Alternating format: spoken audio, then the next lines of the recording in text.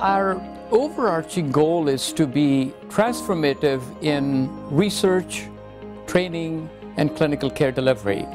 And nobody in the country is better positioned to do that than Children's Healthcare of Atlanta.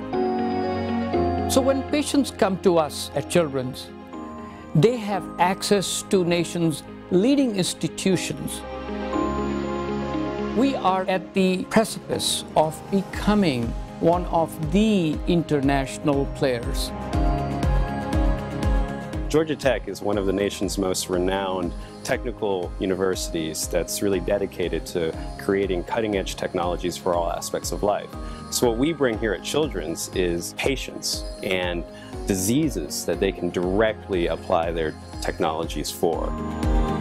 My laboratory is an engineering lab in which we make new technologies to study and diagnose diseases such as sickle cell disease. Recently, we were awarded an NIH grant to study the viscosity of sickle cell disease. Now, it turns out in kids with sickle cell disease, their blood actually doesn't flow as well as a healthy person's. So their blood literally flows slower. So using our microchip technologies in which we can flow in blood, we can actually study how sickle cell blood mixed with normal blood can change the way this viscosity improves.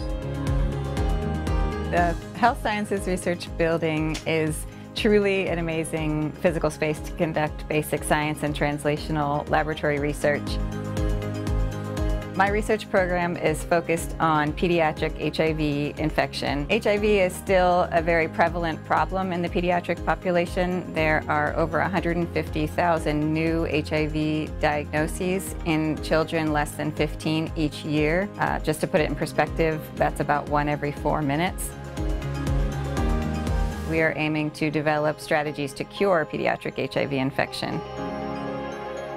Ready, set, go!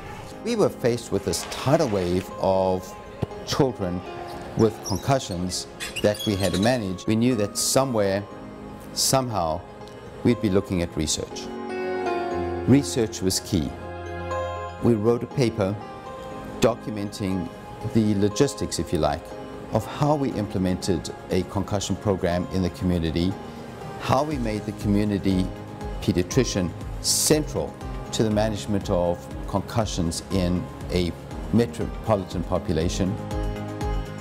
The bottom line is that we improved the mortality by 40%. A child coming into Children's before initiation of the committee's guidelines had a much greater chance of dying versus after initiation of the guidelines by a factor of 40%.